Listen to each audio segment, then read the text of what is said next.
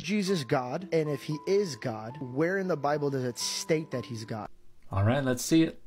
John chapter 8, verse 58. Jesus says, "Before Abraham was born, I am." Now, the Jews did not call God G-O-D. The Jews called God Yahweh, which is the Hebrew verb to be. I am who I am. There was no misunderstanding. The Jews picked up stones to stone him for blasphemy. Before Abraham was born, I am. Deliberately, Christ is claiming to be God. So this is an attempt to try to assert that there is only one answer to the New Testament's algebra regarding Jesus' relationship to God.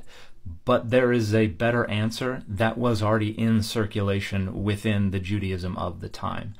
There is a more explicit and direct and intentional way to claim to be God. And we see the messenger of Adonai in Exodus 3:6 using that method when saying to Moses, "I am the God of your father," the God of Abraham, the God of Isaac, the God of Jacob.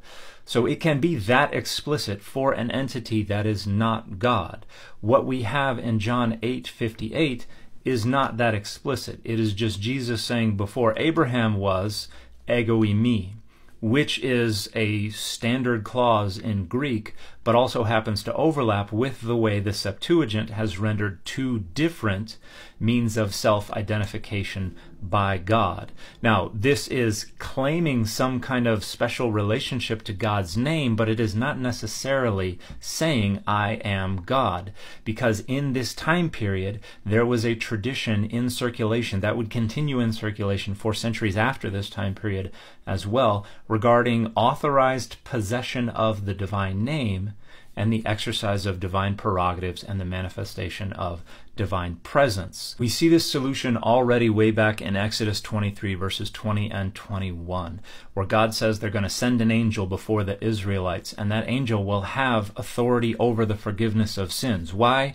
Because my name is in him. And this is a way to suggest that the name is a communicable vehicle of divine agency, divine authority, and divine presence. And this is further developed within Greco-Roman period Judaism. You have the Enochic Son of Man, who is named with the name, the divine name, before the foundation of the earth. And this is one of the things that will facilitate everyone on earth worshiping the Son of Man. We have the Apocalypse of Abraham and the angel Yahuel explaining to Abraham that they engage in creative acts and do the things that only God is supposed to do by virtue of the mediation of the divine name.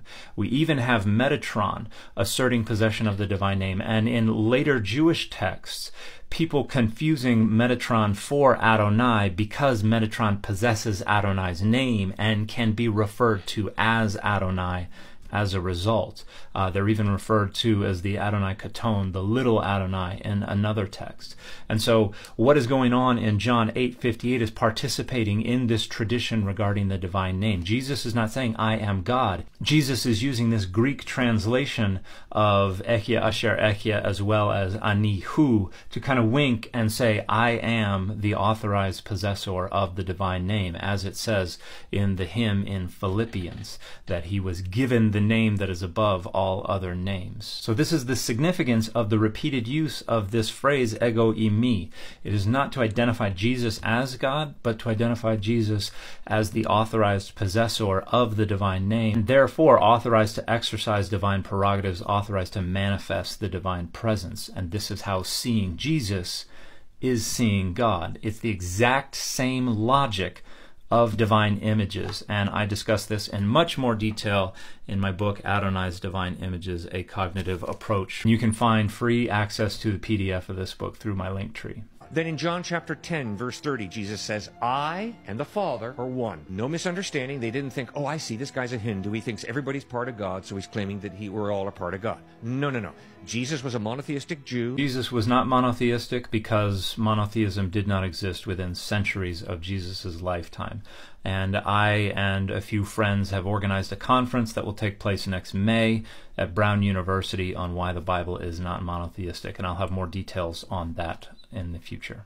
And very deliberately, Jesus said, "I and the Father are one." Once again, no misunderstanding. The Jews pick up stones to stone him for blasphemy. So two concerns here. First, the fact that John is representing these Jewish people is being pretty trigger happy with their accusations of blasphemy is not an indication that they understood he was claiming to be God. It is a part of the author's anti-Semitism, but additionally, claiming to be the authorized possessor of the divine name and claiming to be one with God are also things that could be interpreted as blasphemous in this time period. So there is not only one solution to the algebra of why Jesus is saying these things. There are other solutions, and in fact, there is a readily available solution that is developed in the Hebrew Bible and further elaborated on within Greco-Roman period Judaism that makes much better sense of what is going on in the New Testament as well as in the Gospel of John specifically. The other concern is that Jesus saying, I and the Father are one, is not a claim to being God, particularly in light of the intercessory prayer in John 17, where the author represents Jesus praying 3 times that his followers become one with him just as he is one with the Father, so that they are all one together. So if we want to understand Jesus claiming to be God by saying, I and the Father are one, then we must understand Jesus praying that all of his followers become God, just as he is God. That does not make sense of this text.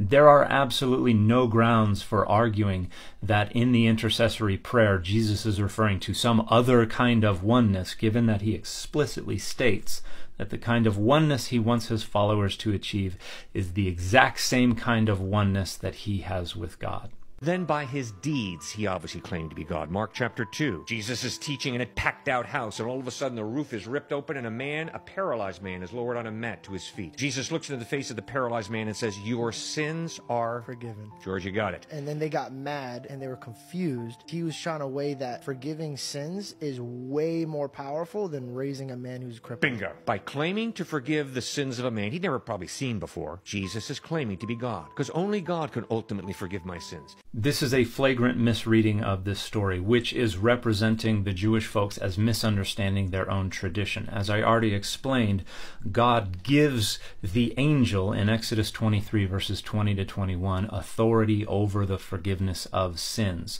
So it is not true that only God can forgive sins. In fact, Jesus later on is going to give his disciples authority over the forgiveness of sins as well. So Mark 2 is not representing Jesus as operating within this expectation of the Jewish crowd. It is representing the Jewish crowd as misunderstanding, which is why Jesus' response is not wink, wink. Jesus' response is so that you might know, correcting your misunderstanding, that the Son of Man has authority on earth as well to forgive sins. Jesus is not saying, yes, you're right, what do you think that means about me? Jesus is saying, no, you're wrong. You don't understand the existing tradition regarding the Son of Man, who also has authority to forgive sins. Again, going back to the idea in Exodus 23 verses 20 to 21 that the angel has authority over the forgiveness of sins. Why? Because my name is in him. The angel is the authorized possessor of the divine name. Jesus is saying the very same. I am the authorized possessor of the divine name.